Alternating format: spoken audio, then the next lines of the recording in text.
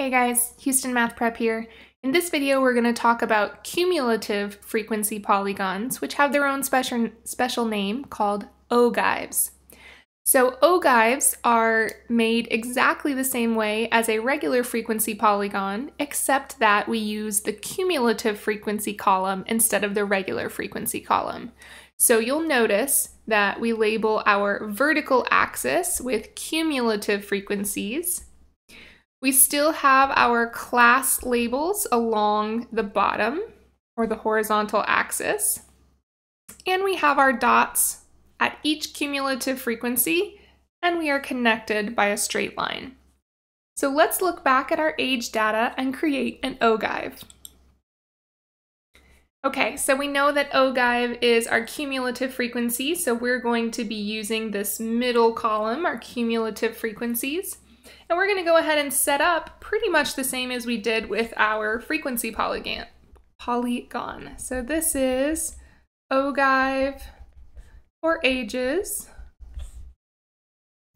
So this is going to be ages along the bottom axis, and those are in years.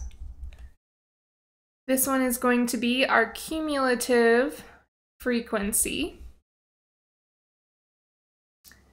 Just like before, I'm going to put each one of my classes along the horizontal axis. So I've got my 11 to 13 here, my 14 to 16 here, my 17 to 19, and my 20 to 22.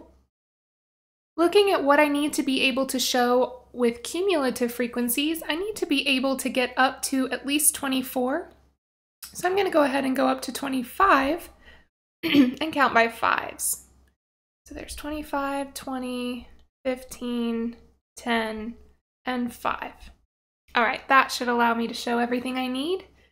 So now I'm going to go in, and for each class, I'm going to graph its cumulative frequency. So for 11 to 13, my cumulative frequency is the same as my regular frequency, which is 5.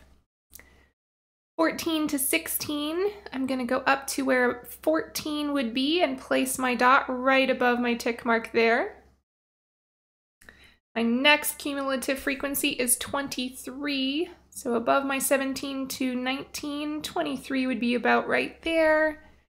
And for my 20 to 22 class, the cumulative frequency is 24, so just a little bit above that 23. Then we can go back and connect each one with as straight of a line as we can manage. And there would be our cumulative frequency polygon, also known as an ogive for our age data. All right, that does it for this one. Catch you in the next video.